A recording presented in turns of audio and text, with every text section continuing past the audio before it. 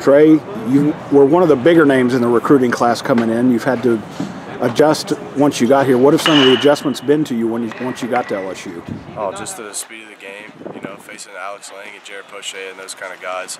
Definitely the hitting aspect of the game has definitely been an adjustment that I've needed to make.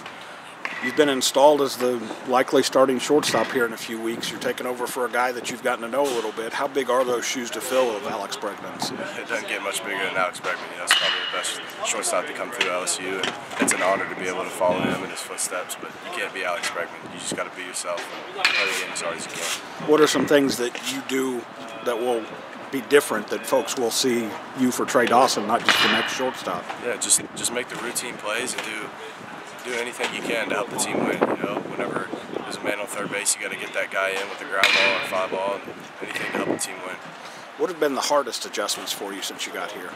Definitely the speed of the game, but other than that, it's just another day at the ballpark. You just got to be ready to play every day, and everything will take care of itself. How tricky has the offensive adjustments been for you? It's definitely been an adjustment, facing Alex Lang and Jared Pochet and just going on down the list from our pitching staff. It's definitely a big adjustment facing top-notch guys. Was it at least a relief knowing that you're not going to face anybody better when you get out there in real games? Absolutely, yeah, absolutely.